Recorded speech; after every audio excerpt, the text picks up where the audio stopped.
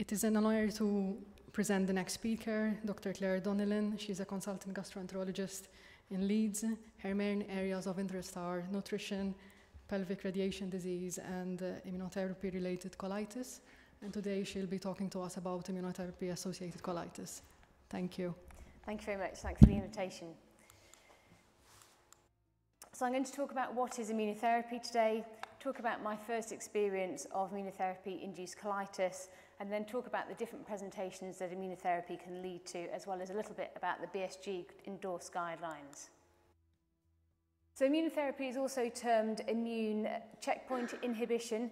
Essentially what we're trying to do is block the inhibitory processes of the immune system, allow the immune system to be upregulated, and then the patient's own immune system kills the cancer cells. The key point that's different to normal chemotherapy is that chemotherapy is targeted at cancer cells, whereas this can affect the whole body. So it can affect multiple organs, including the gut. Put simply as a cartoon formation, if you have a tumour that normally blocks a T cell, that stops it from being activated. If we can stop that process via monoclonal antibodies, that allows the T cells to be upregulated. So there are three main pathways that are currently blocked. The anti-CTLA-4, which is cytotoxic T lymphocyte antigen 4. Ipilimumab, which is the main drug that affects this area, was one of the key drugs that changed the face of melanoma therapy and revolutionized outcomes. Anti-PD-1 programmed death. Nivolumab and pembrolizumab are often used now in conjunction with ipilimumab, again part of the melanoma strategy, but also used in non-small cell lung cancer, in renal cancer, and more on the horizon. And anti-PD ligand 1 drugs, which are used mainly in urothelial carcinomas and also Merkel cell tumour. So my first experience was some 9 years ago when I happened to be on call.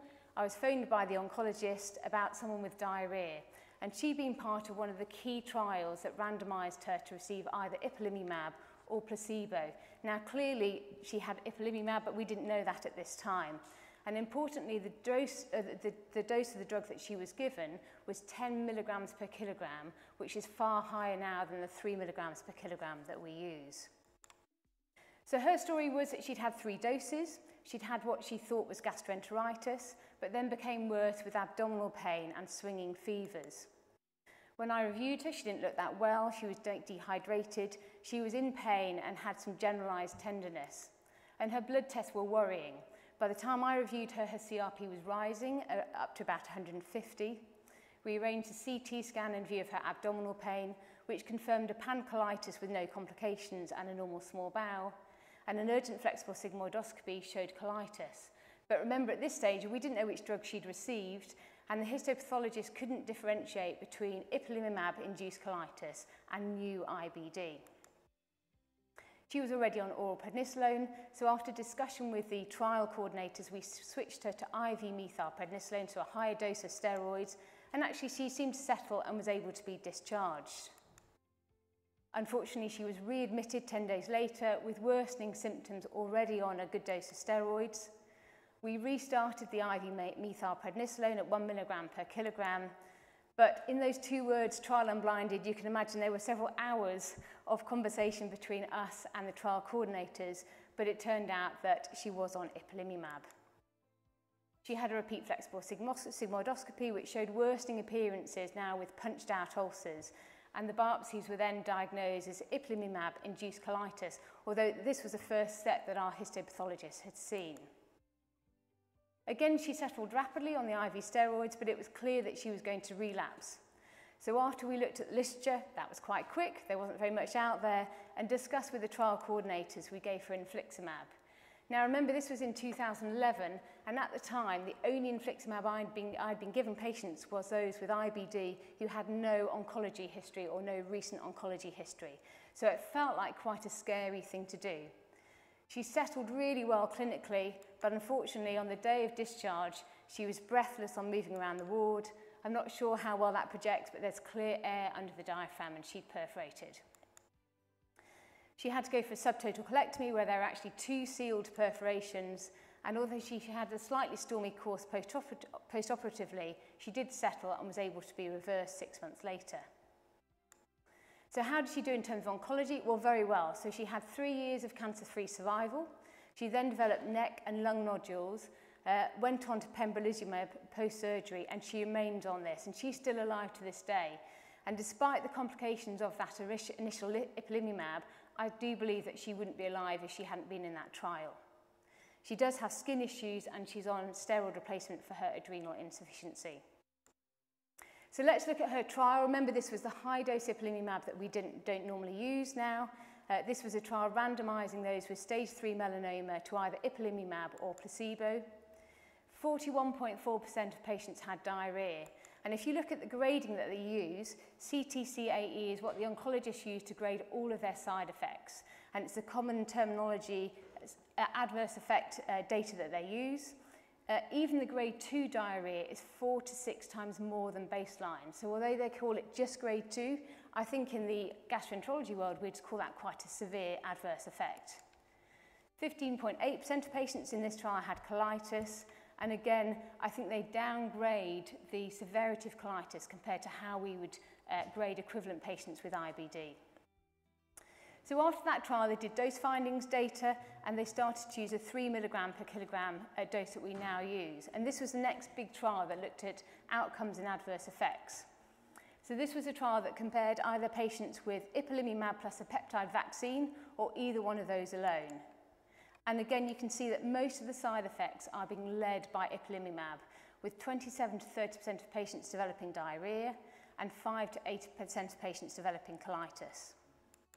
Increasingly now also we use combination therapy with ipilimumab and either nivolumab or pembrolizumab, and the data there again is very much led by ipilimumab. So in those getting macroscopic colitis or those getting diarrhea, it's 69% in the IPI groups, either on your own or combination, and for colitis, again, 7 to 9% of patients. So when does diarrhea occur? Well, supposedly it occurs after a median of 4 to 7 weeks, but actually I've seen it after 1 dose, and we've had 1 patient who was several months down the line before they developed diarrhea. What about endoscopy data?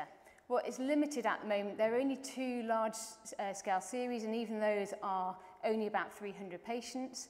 The 2 key things I want you to take away are that only a very small proportion have right-sided disease, so we can normally get away with doing a flexible sigmoidoscopy.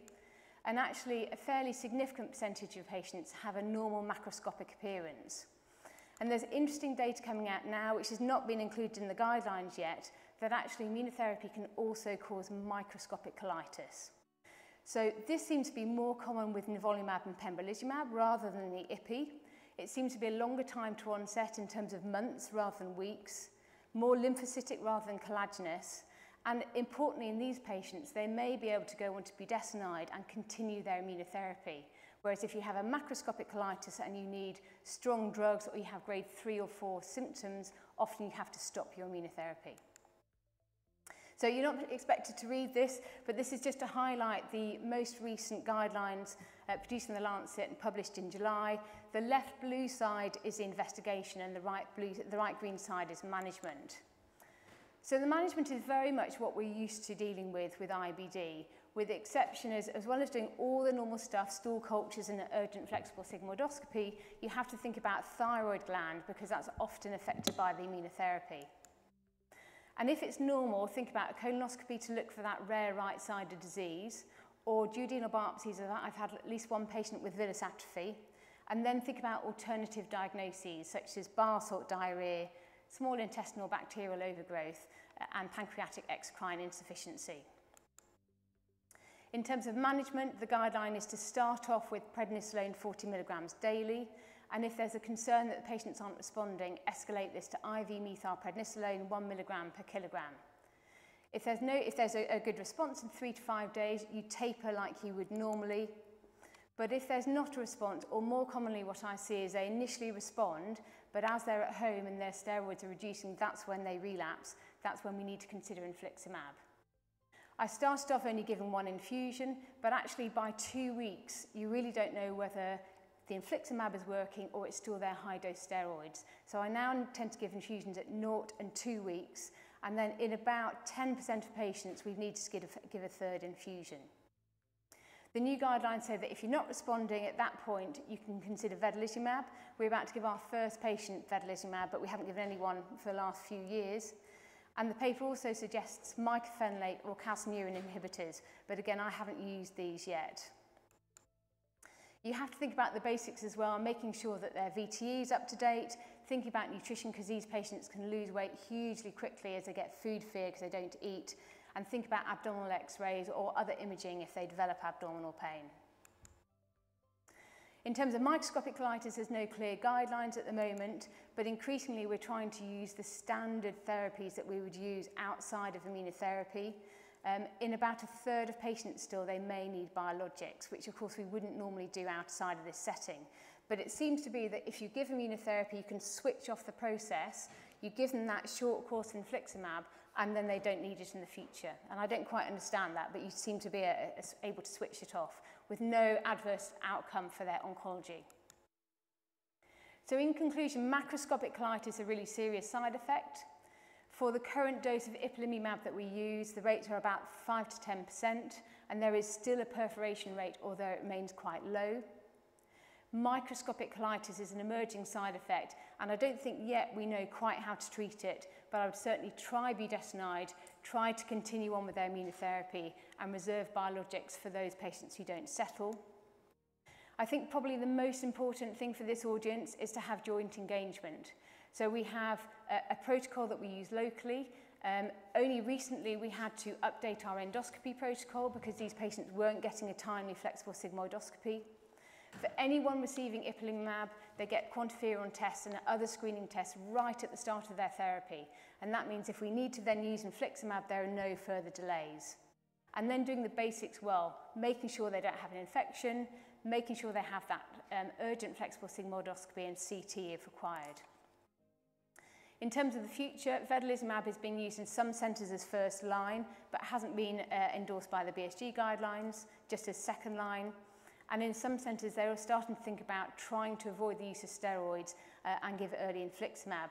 I personally don't think that's right yet because a proportion of patients absolutely settle with just steroids alone, but it might be interesting to see what turns up in the future.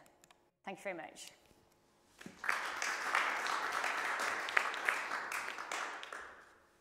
So one of the questions from the audience was, in patients with mild symptoms of colitis, can the immunotherapy be continued? Yes, so the guidelines are really strict for the oncologists, so they are time pressured. So if they stop their immunotherapy, they have to restart it within a certain time limit. So if they've got grade 1 and grade 2 symptoms, they will try and manage them with steroids and restart the immunotherapy. If they've got bad symptoms and they've needed infliximab, then it's an absolute no-no. And that's why, particularly for the microscopic colitis, if we can get away with budesonide, settle them down, and then continue the immunotherapy, then that's a really good thing. Interestingly, on the oncology side, there appears to be evidence that the worse immune side effects you get, the better your oncology outcomes, and that makes absolute sense. So you can sort of reassure the patients that although you're stopping their immunotherapy, the process is ongoing and hopefully continuing to munch away at their cancer cells. Can I ask another question? Oh, we have a question in the audience. It's a very nice talk, Thank you. Can I just ask a question? Fecal microbial transplant, not possible at the moment, but I think there was some promise of using it for checkpoint. Yeah, so I haven't used it, and it's not mentioned in the BSG endorsed guidelines, but I think that probably will be used in many things in the future. We just don't have the evidence yet. Thanks for the talk. We've had a few patients here, obviously in Sheffield. We've used vedolizumab once already. Yeah. Somebody who didn't respond to infliximab. The greatest challenge I find is really in treating patients with a lot of diarrhea, but very little endoscopic sort of disease. And the real challenge for us IBD specialists is that obviously we're very used to treating macroscopic IBD evident disease. So the oncologists oftentimes ask us many times, do you want to give infliximab? Do you want to give it? And we're quite uncomfortable with the fact that there is not very much macroscopic disease, but perhaps a degree of histological disease. What do you think of that? So I've changed tack. So I was honestly so nervous the first time I gave that in 2011. And I think as time has gone on, there seems to be a mismatch, I absolutely agree, between the severity of their symptoms and the severity of the findings. Sorry, the audience can't hear the question. So Ah, sorry. would you mind yeah. summarising Josh's first question? So Josh was just asking, what do you do about the mismatch between symptoms and histological findings? Because as IBD specialists, you feel uncomfortable giving biologics when there's very little disease. Is that right? Yeah, okay. And my answer is, when I first gave it in 2011, I was very anxious. As time has gone on, I've become less and less anxious. And there definitely seems to be a clinical switch, so that I've now given it for people with minimal disease. They have to have histological information. So I've given it to nobody without any evidence of anything. But as long as they have histological information, if they are very symptomatic and struggling, I have given it. And every time I've given it in that setting, it's switched off. And then they've been fine. And I think that's probably a safer strategy than long-term steroids, which is the alternative that they end up on.